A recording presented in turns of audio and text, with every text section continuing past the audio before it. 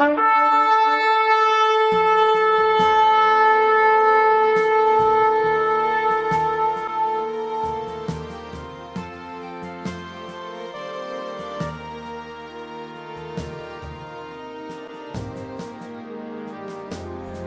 go to Psalm 3. Psalm 3 is the first psalm with a title. And the title is part of the original Hebrew text and should therefore be taken very seriously. Some Bibles omit these titles, others insert them, and others again treat them as a separate verse. And that's the reason why in some cases the verse numbers in Psalms can differ a bit. But in any case, the title here, a Psalm of David when he fled from Absalom his son. It gives us the context of what is recorded in 2 Samuel in the chapters 15 through 18. And it's a sad story, of course, where David's own son Absalom is after the throne and basically after his father's life. So that's the situation, and in this light, this psalm is written as a prayer to God while David is fleeing. And so I made again schematic of this psalm layout, and we see, as is often the case, it's divided into 4 parts, each of 2 verses. The first 2 groups have to do with David's trouble and God's help, and then the second half, the last 2 groups of 2, have to do with the blessings that David received from God and how he blesses God for what God has done for him. So let's start with verse 1. In verse 1 it says, "Lord, how they are increased that trouble me. Many are they that rise up against me." So David presents here his dire situation to the Lord. His own son, Absalom, was leading a rebellion against him. And many of David's former friends and allies had joined Absalom. And he was therefore greatly outnumbered, and he was greatly troubled. And we read about this in 2 Samuel 15, verses 12 and 13, where it says, "And the conspiracy was strong, for the people increased continually with Absalom. And there came a messenger to David saying, the hearts of the men of Israel are after Absalom." Absalom had done a good job in campaigning. You can read that in 2 Samuel beforehand. He went throughout the entire nation, and he gained a lot of popularity. And so when his rebellion began, people started to join him by the multitudes. And David was troubled, but David had one thing that the others did not have: his God. His God. And the psalm begins with Lord. David speaks to his God. That makes all the difference. He continues then in verse 2. "Many there be which say of my soul, there is no help for him in God. Selah." Now, there is something very specific here, because at first glance you see there is no help, but he says that they say this of his soul. Many were saying that David's soul was beyond help. He had committed adultery, and they believed therefore that he had lost not only his right to the throne, but his right or access to the afterlife. They believe that David was just getting what he deserved. And that is made clear also by Shimei, We read that in 2 Samuel 16, verse 7 and 8. It reads there, "And thus said Shimei when he cursed, come out, thou bloody man, and thou man of Belial. The Lord hath returned upon thee all the blood of the house of Saul, in whose stead thou hast reigned, and the Lord hath delivered the kingdom into the hands of Absalom, thy son. And behold, thou art taken in thy mischief, because thou art a bloody man." Now Shimei was, of course, extra angry because he is a family member of Saul. So, but nonetheless, he is saying, you have blood on your hands, and you deserve what you get, or you get what you deserve, rather.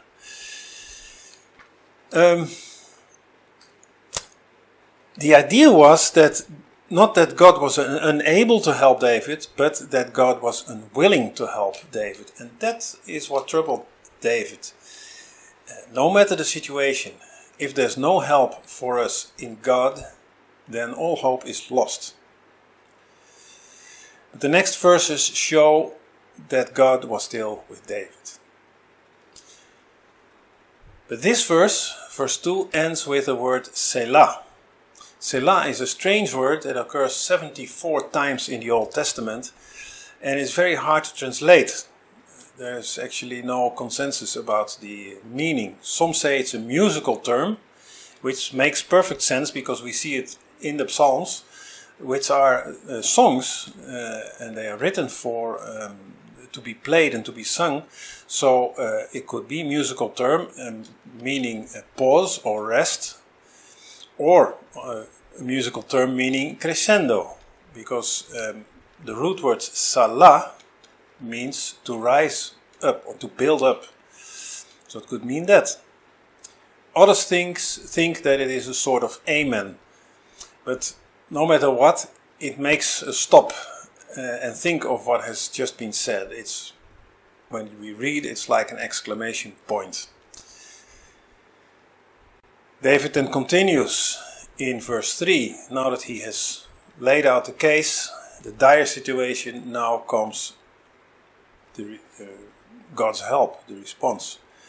Verse 3, "But thou, O Lord, art a shield for me, my glory, and the lifter up of mine head." Although many said there was no help for David in God, he knew that God was his shield. And this is really a token of his faith. We read in Ephesians 6, in verse 6, about the shield, the armor of God, and specifically in verse 6 it mentions the shield of faith. We need strong faith. It will work as a shield. God is our shield. God was David's shield. He didn't pray for God to shield him, but he was declaring a fact. You, Lord, are my shield. It's an established fact. He knew that. And in addition, God is the one to lift up David's head. He could have his head down for different reasons, in shame for what he had done, because he had sinned greatly, but also maybe because of hopelessness, of the fact that he was outnumbered and would normally be chased down and killed. But the Lord lifted up his head. And David is confident that God will restore his dignity, his glory. And he doesn't find glory anywhere else but in God. God is not only his shield, he is also his glory and the lifter up of his head.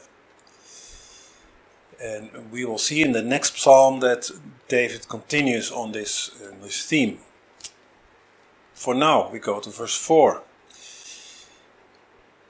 "I cried unto the Lord with my voice, and he heard me out of his holy hill, Selah." For sure, silent prayers are heard. God wants us to think of him, but God also wants to hear us. David cried with his voice. He says specifically, "I cried with my voice." It was audible. His voice was all that was needed to appeal to God, his shield. And God heard him. And that proved the wrong of all those who said that there was no help for him in God. We should not listen to man, but to God only. And that is what David did. And that gave him assurance that God heard him. Because that is the second part of this verse. It's not only that he cried out to God, but God heard him. He knew, he was convinced, he was sure that God heard him. And that is often missing in prayer life. By the way, this psalm and many of the psalms teach us good lessons about prayer. I definitely can need them. But that's often what fails in prayer life. That we speak, yes, but we may even cry out.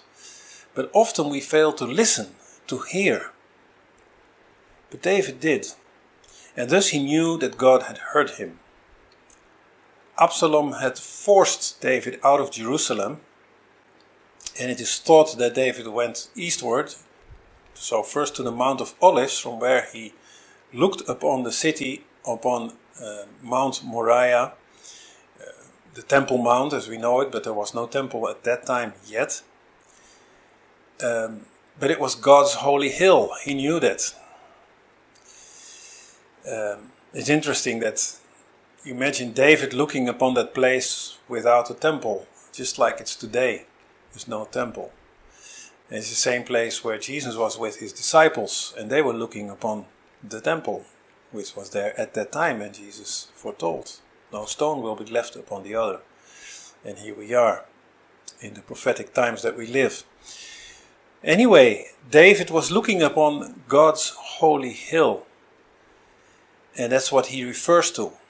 God heard me out of his holy hill. It was not Absalom's holy hill. It was God's holy hill. David knew that. Even when he was on the throne there, he knew it was God's throne. It was God's rule. It's God's holy hill. God was on the throne. And he would help David. Selah. These two verses, when I read them again, verse 3 and 4, Thou, O Lord, are a shield for me, glory, my glory and the lifter of my head. I cried unto the Lord with my voice, and he heard me out of his holy hill. I had to think of a song that I haven't sung in, I guess, about 45 years. And that are these two verses. I thought, why not share it with you? After all, as I said the past few times, the Psalms are songs. David was a songwriter. He was often out in the field before with his sheep, and also here when he was fleeing. He had this little harp with him, and he was not only speaking and praying out loud, he was also singing. He made these prayers and these expressions into songs. So it's good to sing them. It helps also to remind them and to repeat it often. Let me share that with you.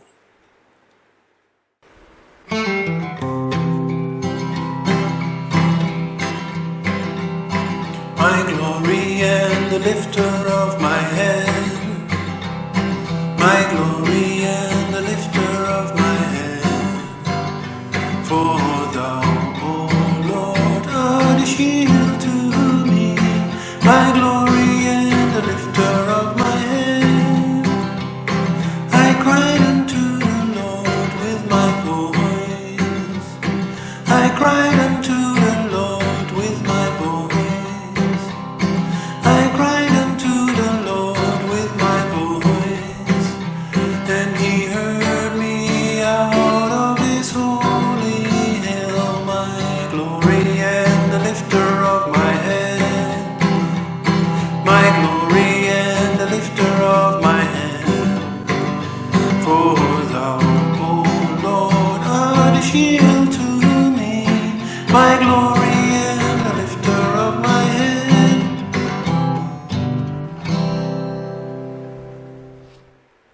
So that's verse 3 and 4 of Psalm 3. my glory and the lifter of my head. We get then into the second half of the psalm. It's where the blessings come. It's often so in a prayer we lay before God our case. We put our trouble before Him. It's of course not always and not the only way we pray. There's also lots of thanksgiving and praise. But like in this case, the trouble is presented. And God is praised because He can and He will help those that seek Him. And so then comes the blessing, the answer. And that should be recognized as well. So in verse 5, David says, I laid me down and slept. I awaked, for the Lord sustained me.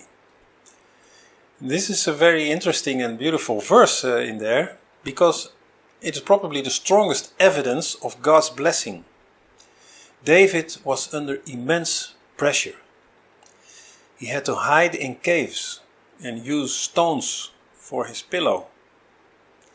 And it seemed an impossible situation to be able to sleep. But he says, I lay down and slept. Just like that. So simple. He wasn't restless, he wasn't tossing and turning, not able to sleep. No, he simply lay down and slept. What a blessing God gave him. Such peace in the midst of this dire situation. And in the past, quite some years ago already, I made a separate video about this verse in particular, which I will leave the link to in the description. The verse continues, he says, I awaked because the Lord sustained me. What does he mean with that? It means that he slept the whole night through, without being sleepless or restless in between. When he says I awaked, he means in the morning. After that I slept the whole night. Waking up in the morning was another blessing, because many wondered if David would see another day. But God sustained him. It is He who sustains us in our sleep. When we are unconscious, when we are dead to the world, but we keep breathing. Our heart pumps, our organs operate. God is watching over us. And in the morning, as it were, He resurrects us. And He gives us another day. He equally sustains us in our difficulties. And it is beautiful to see that David was blessed this way and that he recognizes that this is indeed a blessing. And we should too every morning when we wake up. Then verse 6, I will not be afraid of 10,000s of people that have set themselves against me round about. Why? Because God sustains him. Because God sustains him, David could stand against any enemy, whether it be 100, 1,000 or tens of thousands. And there were tens of thousands against him. And they were round about. Basically he was surrounded. Basically he couldn't go anywhere. But God. He knew that the one that was in him was greater than his enemy. As John also reflects in 1 John 4 verse 4. The one that's in me is greater than the one that's in the world. David had this awareness. He knew that God's army was greater. Just like Elisha saw God's army of horses and chariots of fire. David saw something that his enemies couldn't see. And we should always remember in times of difficulties and danger that God is greater. God is always greater. He is always in control. True faith leaves no room for fear. And it's clear. I will not be afraid of tens of thousands of people that set themselves against me, he says. I will not be afraid. If God is for us, who can be against us? Verse 7. Arise, O Lord, save me, O my God, for thou hast smitten all mine enemies upon the cheekbone. Thou hast broken the teeth of the ungodly. He begins this verse by saying, Arise, O Lord. Now David is not commanding God to do anything, but Rather, this is a military phrase, to go forth and defend and be victorious. As a leader who had fought battles, David knew this phrase very well. He had probably shouted it many times to his armies, "Arise!" And so did Moses, for example, because Moses had also been an army commander in the Egyptian army, military leader. He knew this phrase also, and he used it also in the same way David did, to call upon the Lord. In Numbers 10 verse 35, Moses says the following, or it says the following, "And it came to pass when the ark set forward that Moses said, Rise up, Lord, and let thine enemies be scattered, and let them that hate thee flee before thee." It's the same thing. Arise, O Lord. And then comes the following, that there will be victory. And the call to be saved is already answered in David's mind and heart, because he switches to past tense. Thou hast broken the teeth of the ungodly. Which is an interesting phrase there. Eh? You have smitten the enemies on the cheekbone and broken the teeth of the ungodly. It's a phrase we also find in Psalm 58 in verse 6, where he says, "Break their teeth, O God, in their mouth. Break out the great teeth of the young lions, O Lord." And you would think, why would he be so much focused on breaking the teeth? Actually, Psalm 58 verse 6 makes it clear, because it says, "Break out the great teeth of the young lion." So the great teeth are the teeth that a lion uses to catch his prey, to kill his prey, and then to tear the prey apart and eat it. When a lion is without teeth, it won't survive, because it can't eat anymore. It can't hunt and kill and eat. It will die. In other words, breaking the teeth means take away the force of their strength, their bow, whatever it is that allows them to rise up and fight. The phrase "rise up" or "arise, O Lord," again, it's a call to be defended, but also it's a call for victory. David does not only look for protection. He was protected that night, and he would probably be protected the next night. He would sleep and get up in the morning, but he didn't seek protection, he sought victory. It was not just a matter of survival, because then the threat would still be there. No, God gives victory, where the threat is eliminated, and then His glory is restored. And it states here in verse 7 that the enemy is ungodly. And I said it before, in verse 1, which begins with Lord. That's the difference. David had his God. The enemy was ungodly. Verse 8 then. Salvation belongeth unto the Lord. Thy blessing is upon thy people. Selah. Salvation belongs to the Lord only. Not to nations, not to armies, not to political leaders, but to the Lord only. And that applied in the immediate sense to David, to be saved from this dire situation he was in. But much more than that, it applies to the ultimate salvation for eternity. Salvation in Hebrew is Yeshua. The noun is Yeshua, the verb is Yasha. So, Yeshua is salvation. Salvation from God, God being Yahweh or Yah, is Yahoshua, from which we get the name Yehoshua, or in short, Yeshua, Jesus. Salvation belongs to the Lord. Only in Him can we find salvation. Acts 4 verse 12 says, Neither is there salvation in any other, for there is none other name under heaven given among men whereby we must be saved. It's only in Jesus. And again, David had this awareness without knowing Jesus as a person, but he knew Jesus as an attribute of God, as a part of the Godhead. The psalm ends with David's statement that God's blessing is upon his people. And this shows also David's heart at the time of personal distress. He was in distress. It was his son that was against him. But when we see that in verse 1, he says, they that trouble me, and many that rise up against me. But here he says, he speaks about his people. He's not only concerned about himself, but for all of God's people. We see also that David did not pray or call for revenge on Absalom and his followers. He leaves that in God's hands, and God would deal with them in his way.